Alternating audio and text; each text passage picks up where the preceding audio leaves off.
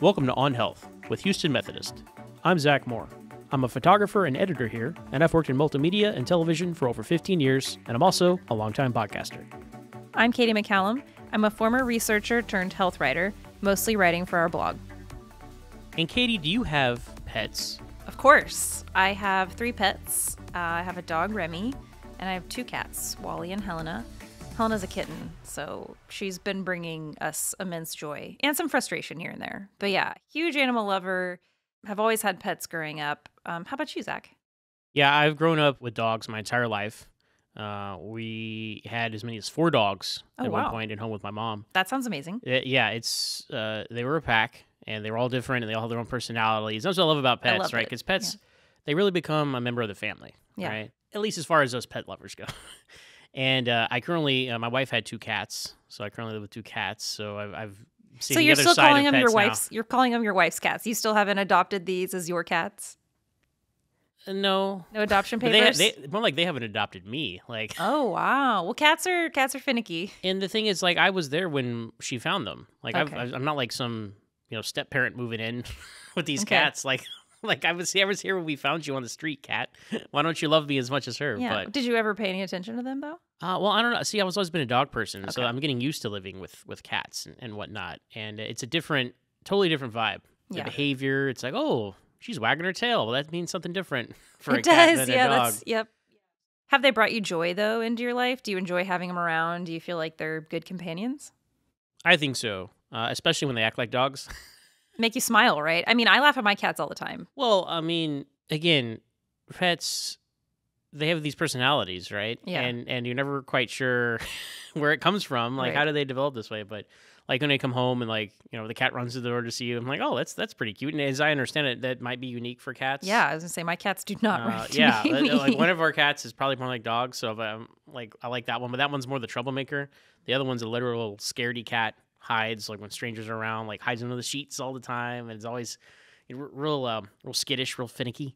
And I don't know why we've given these cats love since the day we found them. But no, pets and animal companions have always been a big part of my life, and I have found it a very enriching and fulfilling part of my life, and that's part of what we're talking about today, Katie. Yeah, exactly. I think whether it's cats or dogs, both. I mean, my dog makes me laugh, my cat makes me laugh. As they say, laughter is the best medicine. And what we're going to talk about today is if being a pet owner comes with health benefit, whether that's kind of just the social benefits of having someone around. Maybe you live alone and having a cat is your kind of social companion. Maybe you don't live alone, but they're still, like I said, they make you laugh, they make you happy. Can that improve your well-being? But also, we're going to talk about whether there might be physical health benefits that come from being a pet owner, whether that's related to your heart health and other things like that. So we talked to Dawn Brown. She's a certified therapeutic recreational specialist here at Houston Methodist, and she's a big part of our animal-assisted therapy program. And this is a program where volunteers, pet therapy groups come together and bring dogs into our hospitals. Sometimes they're visiting patients sitting in our outpatient clinics while they're waiting for their appointments. Sometimes they're interacting with our staff and our employees. Other times, they help people who are recovering in rehab in our rehab centers. And so before we get into how pets generally benefit our health, Dawn's going to talk to us about the animal-assisted therapy program because I think that's a concrete example that sets a good foundation for what we're talking about this week. Let's get into it. I've always kind of wondered if my reaction to pets, they bring me so much joy. I'm so happy around them. I've always wondered if my reaction is just of that. I'm an animal lover. But could it also be that pets are actually benefiting everybody's well-being? I think they do. I've seen it with our patients many times. Florence Nightingale was actually one of the first people that incorporated animals into the care of patients. And she's also kind of known as one of the mothers of therapeutic recreation, which is interesting too. She started with bunnies, with small animals, and would bring them around for the patients to pet and hang out with a little bit, which I thought was pretty interesting. Yeah. Here at Houston Methodist, we have got Mika, Sunny, Lila, Junie, Amelia, Lola, and Scout, and Manny. Mika's a Bouvier. Sunny and Amelia are both golden retrievers. Lila and Junie are Great Pyrenees. And Lola is a Bernedoodle. And then Scout is a mix of a Ridgeback, and I'm not sure what the other mix is. I'd have to check on that for you. But they're all pretty big dogs. Yeah. And then what we do is when the patients come down with physical therapy, occupational therapy, or speech therapy, those therapists will talk to the volunteers and let them know, hey, I'm working on this with my patient. The whole aspect of the rehab animal-assisted therapy it's very goal-oriented. And this is what my goal is to incorporate functional goals, but working with these animals. Let's say that speech therapy is working on short-term memory. So what they may do is ask them to get some basic information about the dog, and maybe that person will need to write it down in their memory book, or they'll need to literally remember it. 5 or 10 minutes later, I may come up and say, oh, what's this dog's name? Or what did you learn about it? And they'll repeat that to me, hopefully. They're able to use that, or they'll utilize that memory book. Physical therapy may be working on walking with the patient and utilizing a rolling walker, and then we'll have our volunteer walk with the dog, and sometimes they'll be holding the leash with the walker. And we've seen patients go many feet further than they've ever walked before with a dog. And it's the same with speech therapy. We've seen patients be able to speak with more clarity when they're interacting with the dog. Same with occupational therapy. We might have a patient that needs to work on fine motor or arm movement, and we'll put a brush in their hand and they have to brush from the head to the tail. And that's big movement, gross motor movement. Or we may even have fine motor movement where they unclip their vest and they have to use their fingers and their hands to do that. So it's kind of all well incorporated, but then you got the awesome social aspect of it. They're socializing with each other, they're socializing with the volunteers, and they're interacting as a whole with all the dogs. Nice package. Yeah, it's interesting when you're talking about the speech therapy and asking someone to remember what a dog looks like or things about a dog and then say them back to you. You know, I think that is so interesting that it's something that they probably actually can appreciate and things, instead of like, oh, what color is this table or this chair? That's right. A very kind of just like flat item in your mind that you're like, oh, I don't really care what color it is, so why would I remember it? Yeah. But yeah, I think it speaks to the power of just like, oh, I do remember that dog because it was so pretty and I smiled when it, sat down and looked funny or something. And I love that. That's really awesome. Sometimes what we'll do, because we have pictures of our dogs, we'll incorporate that in the speech therapist will show those pictures to a patient a couple of days before, and they'll write a description maybe in their memory book or something, and then when they come down there, they have to find that dog according to what their description is in the book. So that's interesting. Or physical therapy will say, hey, you're going to be in AAT this week. Our goal is going to be to walk with that dog 40 feet or 50 feet. You're already walking 30, so I bet you can do that. So it kind of gets them going because they're like, oh, yeah, the dogs. Yeah. I mean, I have patients that are like, am I doing the dogs this week? Am I in the dogs this week? That would be me. Yeah, for sure. I mean, who doesn't want to get them up on the couch? And then there's some patients that just need it emotionally. They've had a tough week, or they've gotten some type of news from a personal standpoint or medical, and they just need that dog to lay up there by them and just hang out with them for a little bit. That's just as important in their healing also. As far as the animal-assisted therapy, there's the functional side of it. So do we also have our dogs kind of just wander through rooms and just people can see them? And we can do that. We've done a few individual where we've literally gone up to the rooms where we've had a patient that couldn't come down. We work with all types of patients, but there are certain ones that we can't. If we have a patient that has an active infection, respiratory or otherwise, and also with transplant patients, we cannot do that just because there's too much risk. Our dogs are clean, but there's too much risk if there were an infection. Zach, I actually did a little bit of research before this interview with Dawn, and I found some cool facts about pets, and I want to share them with you and our listeners. Okay. So, a 2017 study found that people who own dogs actually walk more than people who don't own dogs. And it's to the point where they average 22 more minutes of moderate physical activity per day. I believe it. Yeah, same. I walk my dog almost every day. I should walk her every day. I feel terrible now. Now I've put it on air. Almost every day. Now I've put it on air. I'm a horrible dog mom. I let my dog out almost every day. Oh, man. Okay, another fact. Children raised with pets benefit from positive self-esteem and confidence, as well as helping with nonverbal communication, compassion, even empathy. Mm-hmm. And this is all according to the American Academy of Child and Adolescent Psychiatry. Last fact. A 2015 study conducted in Germany and Australia found that pet owners are actually healthier than non-pet owners, and they make 15% fewer annual doctor visits than people who don't have a pet. A qualifying point, it was true even after accounting for gender, age, marital status, income, and variables associated with health. Pretty cool facts. That's a lot of good facts about dogs there, Katie. And as a dog lover myself, first and foremost, I support it. But in my quest to be more of a cat lover, as we discussed, I have a couple of cats in my home now.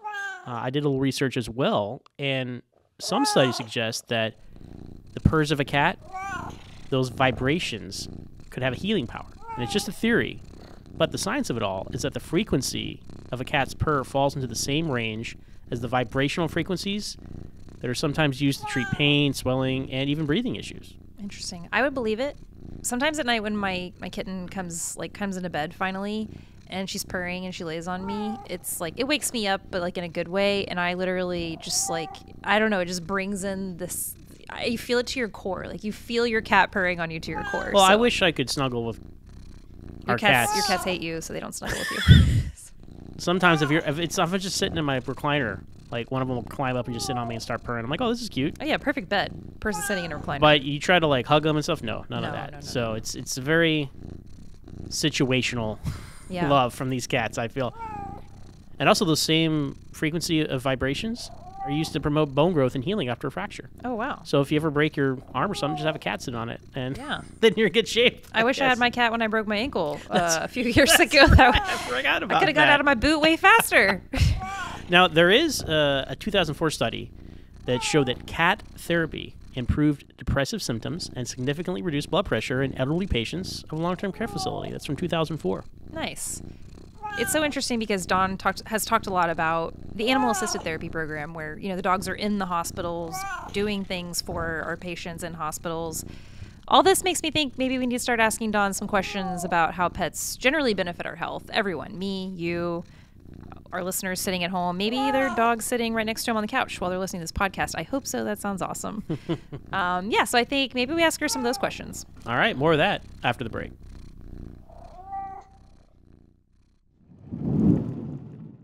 From annual checkups to managing chronic conditions, your healthcare should be personalized to you. At Houston Methodist, our primary care doctors provide customized care for you and your family, with more than 40 convenient locations across Greater Houston. We offer a variety of ways to get care, from in-person and virtual appointments to same-day visits when you're sick.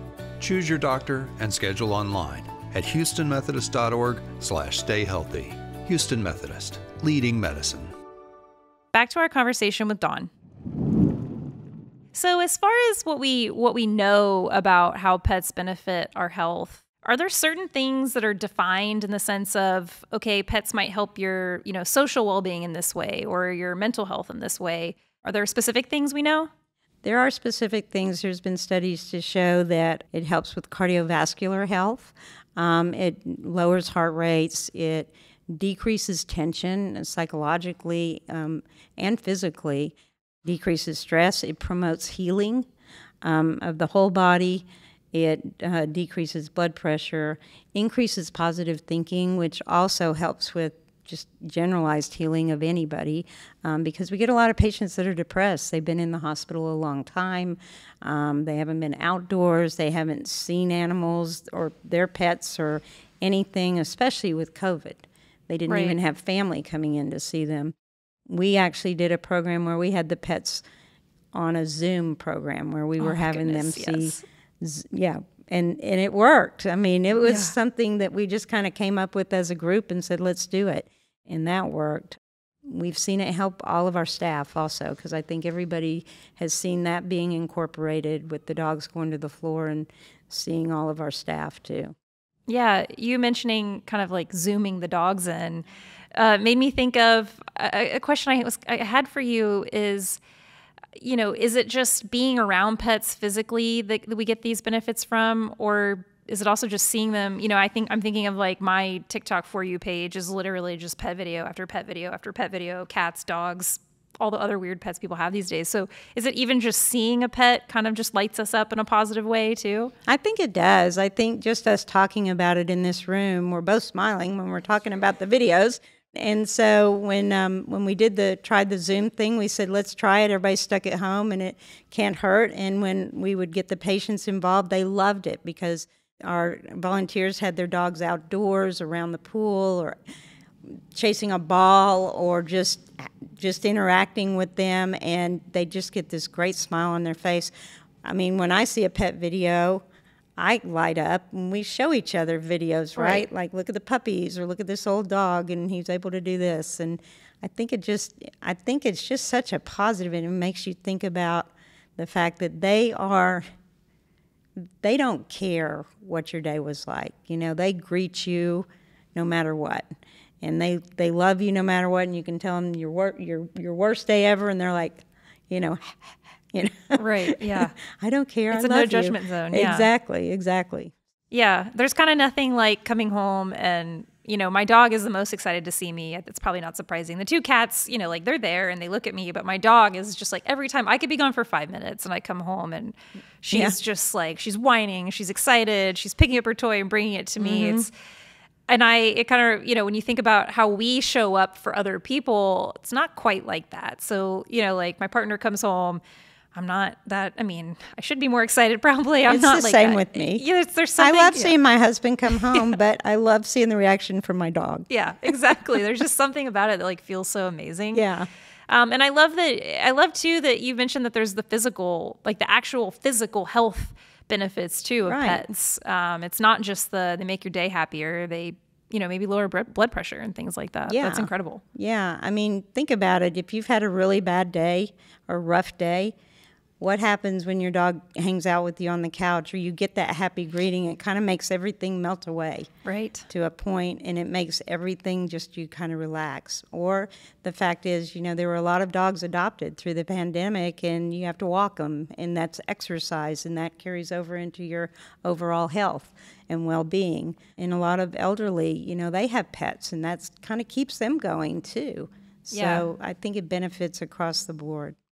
And, you get the dopamine, which is pleasure and satisfaction going, and you get the endorphins going, and that produces that calming effect, and it just kind of all works, doesn't it? When you see that, I mean, no matter how bad the news is, I don't really watch the news anymore, but no matter what's going on in the world, I can look and see my dog hanging out and just start giggling at the way he's laying on his back with his legs up in the air. We were talking about this the other day, about all the different little things we do with our pets, cats or dogs or whatever you have. I have friends that have lizards and other things, but we all have our little games we do with them. My dog loves to go get his baby when we get home, and he's just wagging his tail and moving his whole body, to hand me that baby. And, other people have the things like rubbing the belly while they're on, laying on their back and that leg gets going. I mean, we all have our stuff, and that relaxes me, and it kind of makes my day complete. Yeah, I think too, as you're talking about it, it reminds me that I think my pets bring me into the present moment a lot, which is probably something I'm not very good at. I'm in my head a lot. Mm-hmm.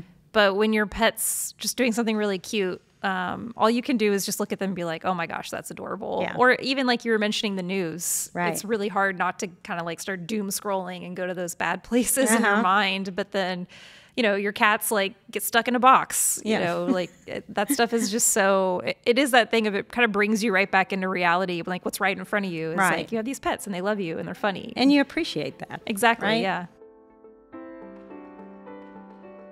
Dawn has described how pets improve not just our emotional health, but our physical health too. But we wondered if these benefits were reciprocated. It's hard to know what a dog is thinking, but, adorably, a Japanese study performed in 2022 showed that pet dogs might actually cry tears of joy when being reunited with their humans. The researchers found that dogs produce a larger volume of tears when they are reunited with their owners than with acquaintances, possibly because of surging oxytocin levels. Admittedly, it's just one small study, but if true, could be evidence of emotional crying in non-human animals, supporting the notion that we humans might play positive roles in our pets' lives too.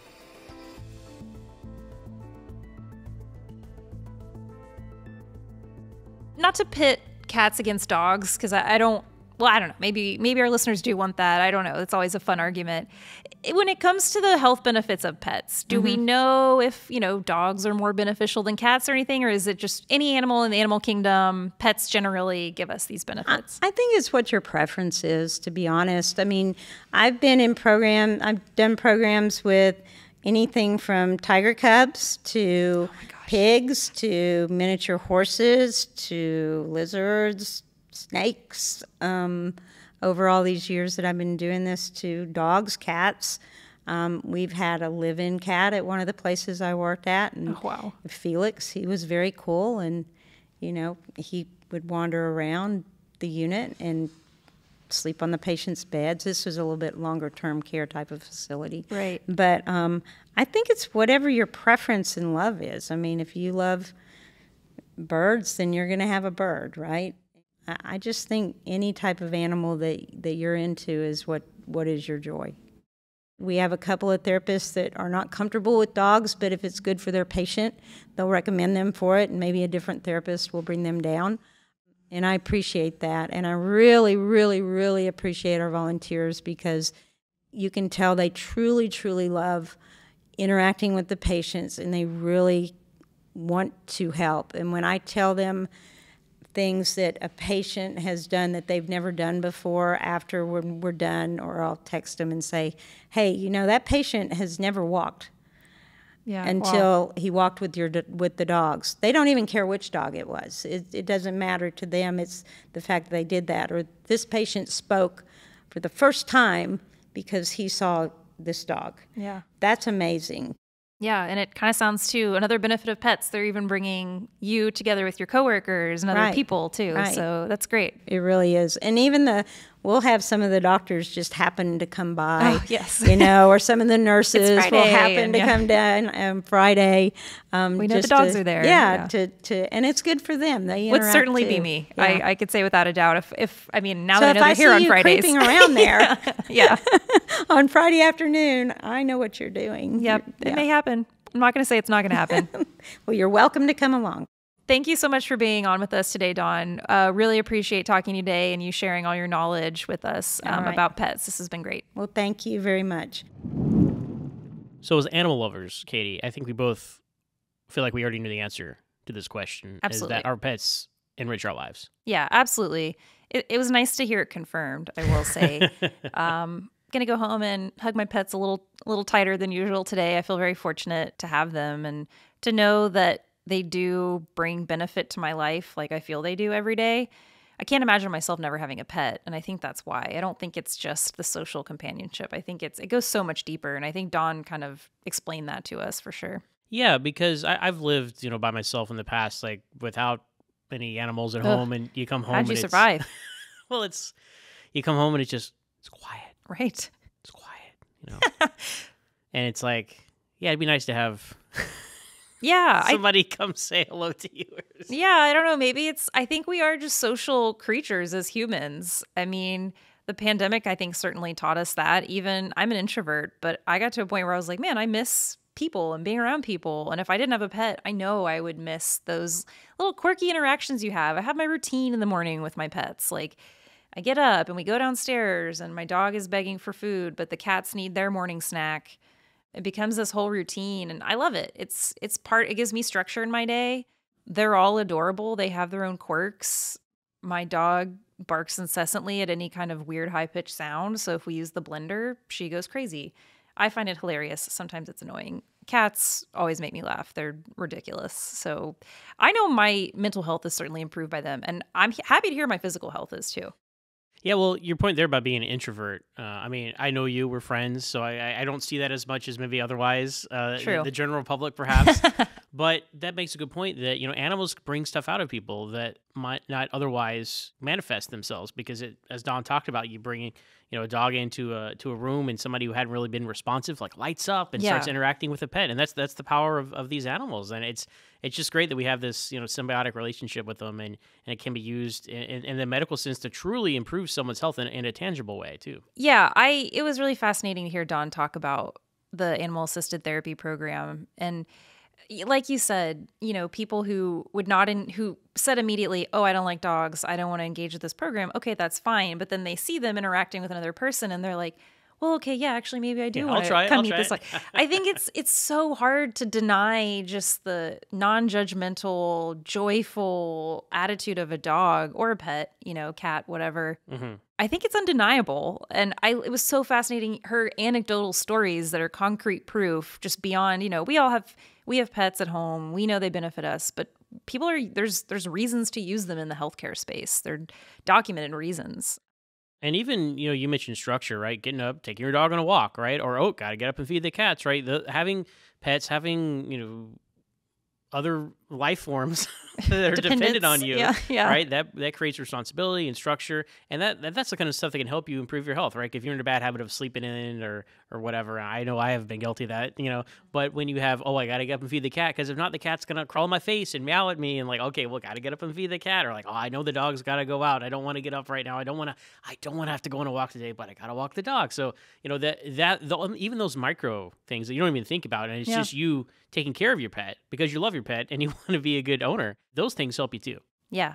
I was very happy to hear everything I wanted to hear. I hope our listeners are pet lovers alike or people who maybe aren't huge pet lovers. If your friend has a pet, maybe try to go over and see that pet every now and then. It's going to improve your health. Don talked about videos of animals. And I feel like, the silly cat videos was one of the big things that kicked off the the YouTube era or whatever you want to call it on the internet. Seriously. Right? Getting in a YouTube spiral started with probably watching pet videos, for me at least. Look at this cat play the piano, and then there's so many, because it's frustrating how many random things come through your social media feed, whatever app you might be using.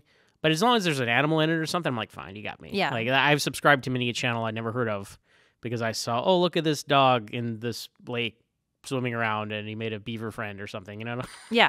I mean, I primarily use Instagram and TikTok, and both of my feeds are essentially curated just to be pet videos and photos. And I think I didn't even mean to do that. I think that's just like where I gravitate towards because it's so cute and it makes you so happy. It's whether it's like a dog. I saw one the other day of this kitten was stuck in a stream on a stone and couldn't get to the shore.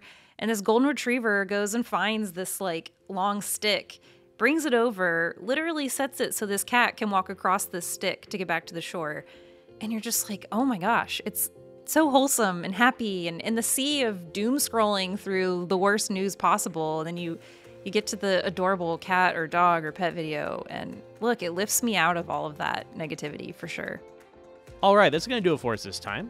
And be sure to share, like, and subscribe on Health with Houston Methodist wherever you get your podcasts. If you enjoyed this conversation, for more topics like this, visit our blog at houstonmethodist.org/blog.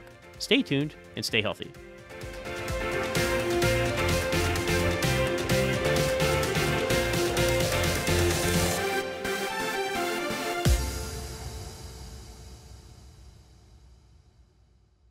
Houston Methodist Hospital has been named the best hospital in Texas for 11 years in a row by U.S. News and World Report. Houston Methodist Hospital is the #1 hospital in Texas and number 15 in the nation. We are nationally ranked in 10 specialties, the most in the state. For more than 100 years, we have provided you the best and safest clinical care, advanced technology, and patient experience. That's our promise of leading medicine. Houston Methodist, leading medicine.